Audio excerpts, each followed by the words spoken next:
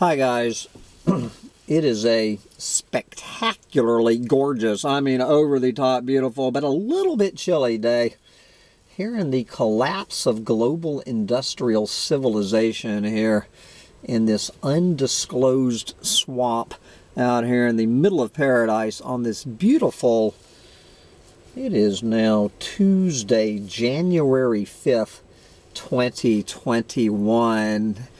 And I am Sam Mitchell, and this is Collapse Chronicles. And guys, I need to give you just a little bit of a disclaimer. We are going to color out of the box here at Collapse Chronicles and talk about a subject that I have never mentioned before on this channel, and that is UFOs.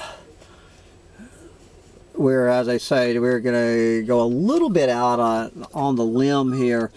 You know, I don't know how many of you, how many of you heard my predictions for 2021. And I forgot to mention in that list a wild prediction that I was actually thinking of making last week, and in the closing days of 2020, I noticed that the third or fourth biggest story on the planet was the latest example of the mainstream media talking about UFOs, and by proxy, I guess, the space aliens that drive them, treating the subject seriously.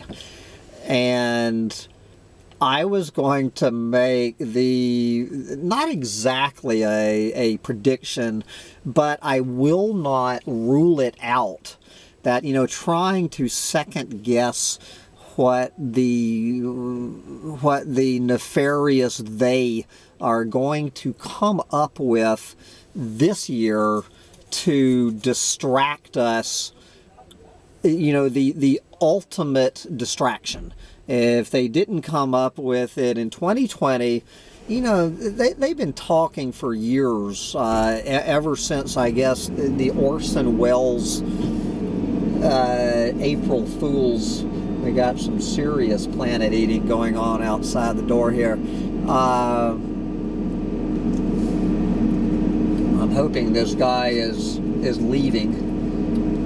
This is the Gray Doll from the county road department. So anyway, you know, going all the way back, I think it was to the 1940s when Orson Welles, you know, did this joke April Fool's Day radio broadcast about you know, the UFOs invading, the Martians invading, and how I absolutely love the sound of this planet eating. You know, talking about this obvious joke about this alien invasion and how people went into immediate, extreme fear mode and death anxiety. There were several suicides where people killed themselves before the Martians could kill them and their little darlings. I just absolutely, is this guy, I think they might want me to move my truck. I'm getting dirty looks, but they're not actually telling me to move yet. So anyway, this whole idea on this alien invasion thing has been alive for years, and I can't remember what is the name of this guy in Close Encounters of the, remember that Steven Spielberg movie, Close Encounters? If you remember that French guy, his name was Jacques.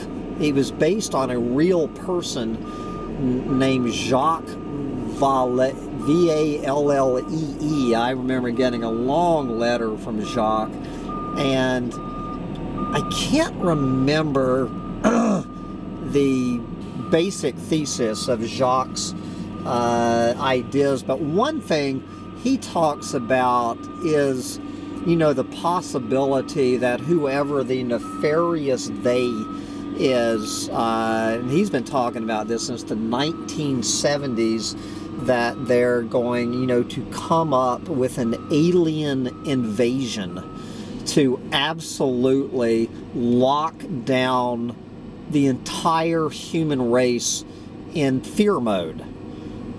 Just get the entire human race freaked out that they're going to be killed by space aliens, and that it is their overlords in the New World Order or whatever are going to save us from the space aliens. And I do not rule this out. And I was, when I actually made that prediction to a friend, somewhat joking that in 2021 we were going to see this, and that very day there it was in the mainstream media last week, and now here it is again. And there's several versions of this in the mainstream media today, and this one is coming from military.com. So this is what military.com has to say about the situation in this article from Yahoo News. The Pentagon has 6 months to disclose what it knows about UFOs. So take it away. Now,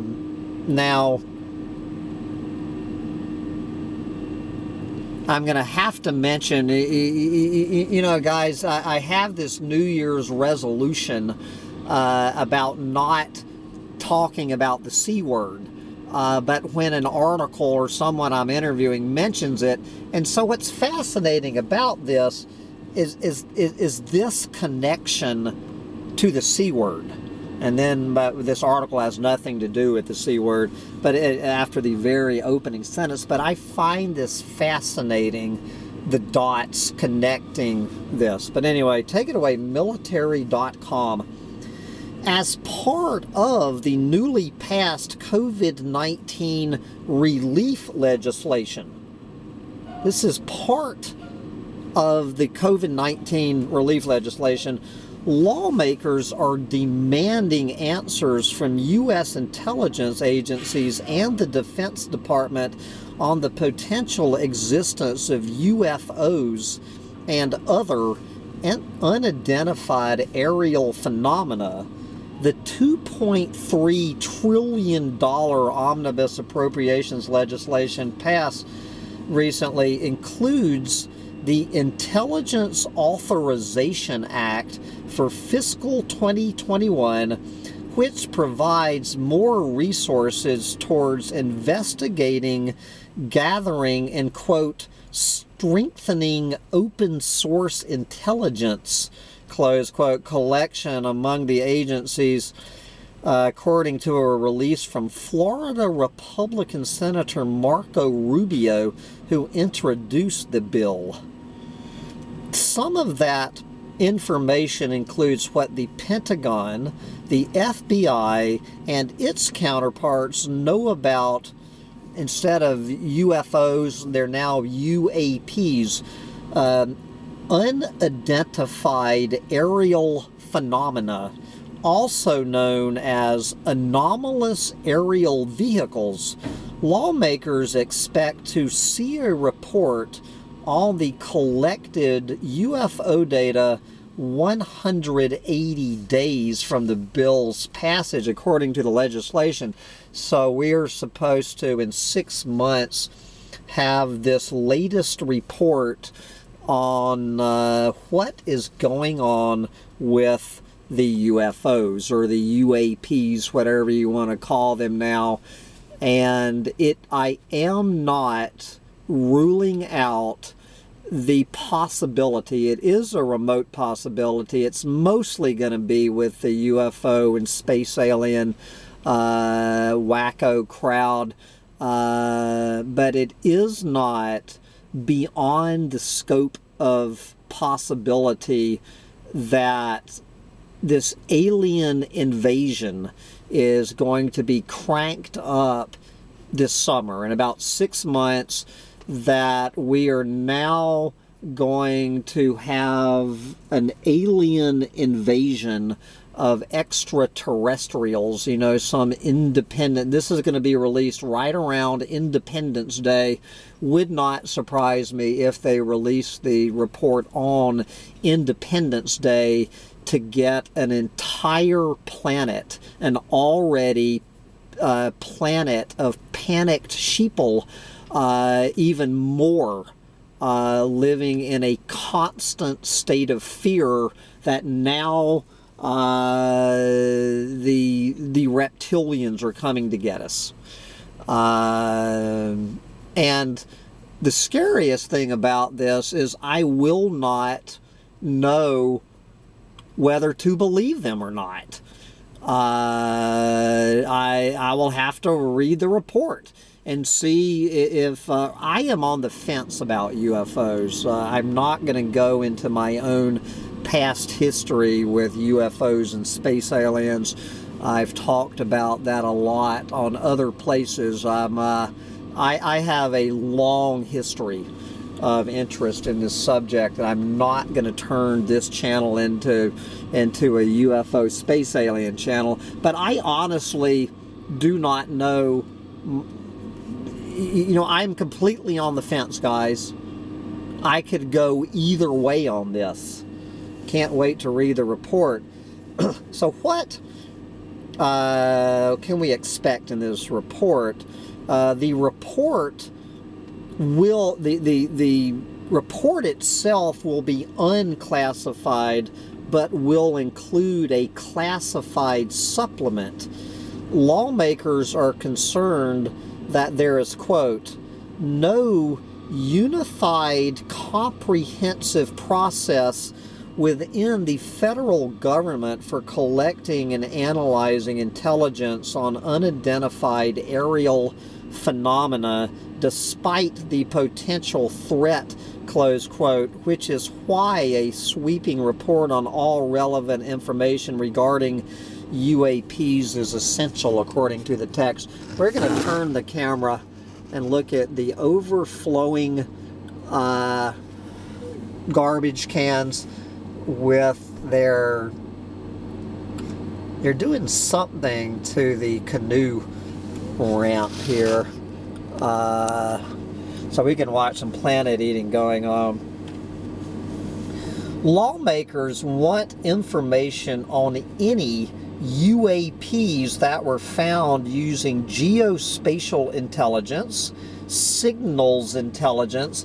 You also might have noticed a story in the last week or so talking about the latest unidentified radio signal they are picking up from another planet.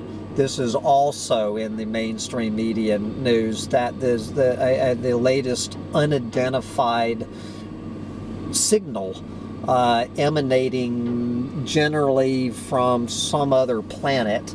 This is all part and parcel of the same thing. That's what they're talking about: signals intelligence, human intelligence, meaning what I think this stuff is other countries, our own country, and other countries, you know, military, inventing that what they're seeing are not made from space aliens, but from other humans. And my guess is that's what it is. But they want to answer that question, or measurement and signature intelligence, regardless of which agency or service collected the data, the bill states. The UFOs do not have to be out of this world either. The legislation requires information on any technologies that China, Russia, Iran, North Korea, or other humans may possess in this field, including, quote, aerospace or other threats posed by the unidentified aerial phenomenon to national security, and an assessment of whether this unidentified air phenomena activity may be attributed to one or more foreign adversaries. Again, this is where my vote lies, where the vast majority of these UFO reports from this point forward, we have to assume they're coming from our own planet. But of course, then this will give us, it won't be a way to unite an entire planet into 24-hour fear mode, but it certainly will be a way to raise nationalist fervor, and certainly will initiate a whole new level of arms race. And you better damn well believe that the U.S. military is the leader of the pack in these quote UAPs, that our own country is developing more of these things than probably all the other ones they just mentioned combined. You better believe that. Okay, so what is some background on this legislation? Back in April, the Pentagon officially acknowledged 3 incidents reported by Navy fighter pilots after years of speculation that pilots were encountering alien spacecraft during training missions. And this is, you know, the New York Times treated this very seriously. The New York Times, I believe Time Magazine, you know, this was just the first hint in what some in the UFO community call the Disclosure Project. Whether the U.S. government they're going to slowly start disclosing information on UFOs. The question is the Disclosure Project all a joke? That it is just going to be the latest fear-mongering? But this was the first time that I noticed the mainstream media, you know, treating this subject seriously and not just laughing it off. The Defense Department, that's saying, you know, back in April, published videos of the incidents, one taken in November of 2004 and the other 2 in January 2015, which had been circulating in the public domain after unauthorized releases of the videos, where they couldn't ignore them anymore. This is Pentagon spokeswoman Sue Goff, quote, "After a thorough review, you know, of these videos, which they're all over YouTube. You can find these videos and decide for yourself. After a thorough review, the department, meaning the Pentagon, has determined that the authorized release of these unclassified videos does not reveal any sensitive capabilities or systems, and does not impinge on any subsequent investigations of military airspace incursions by unidentified aerial phenomena."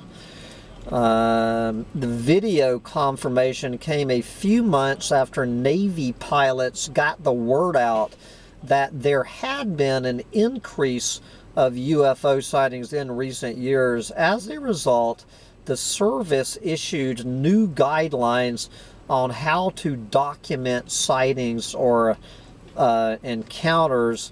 And then they mentioned that the New York Times reported that pilots had sightings, and in one instance a near collision. Again, you can find these videos on YouTube, while flying training missions off the East Coast between 2014 and 2015. And then last August, Deputy Defense Secretary David Norquist officially created the Unidentified Aerial Phenomena Task Force. This is a unit led by the Navy to hunt down any pertinent encounters service members may have had with aerial objects that pose a threat to national security. The U.S. government has looked into UFOs for years, most notably between 2007 and 2012, when the Pentagon began its Advanced Aerospace Threat Identification Program, an effort championed by Senator Harry Reid. And there's very conflicting information whether that program has been disbanded or not. My guess, it sure as hell has not been disbanded. That program was meant to, quote, pursue research and investigation into unidentified aerial phenomenon, quote, the Defense Department said, motivated by events such as the 2004 Tic Tac incident, which was documented in one of the Navy's released videos. And this is one you can find on YouTube. Just put in Tic Tac UFO. I don't know why they chose the Tic Tac, but anyway, in that incident, Navy pilots from the aircraft carrier Nimitz operating off the San Diego coast reported seeing a large Tic Tac shaped object that appeared to be floating without the assistance of an engine or an exhaust plume. And anyway, guys, we can minimally expect to see, you will see the subject of UFOs and space aliens and all of this resurging in 2021. I am going to add this to my list of predictions. Minimally, you are going to start seeing the mainstream media taking this subject supposedly more seriously. They're not just going to laugh it off like they've been doing for years. And whether they're going to be running this stuff in the mainstream media and seeing how much fear it generates. And the more fear and panic that it generates among, the sheeple, the more and more of it you're going to hear as just the bigger story here, as more and more from here on out, after 2020, we are going to be kept in hush in 24/7 fear mode. We are just going to be locked in fear mode by any way they can come up with. And you can take that to the bank, but you can tell by all the whining that I need to wrap up this out-of-the-box Collapse Chronicles video, because I think the little dog needs to go poop, and we need to take a walk on this absolutely gorgeous day and get out there and enjoy it while we still can. And I highly advise you do the same before these space aliens come to get you. The space aliens are coming to get you. And I can only imagine what viruses the space aliens are going to be bringing with them Bye, guys.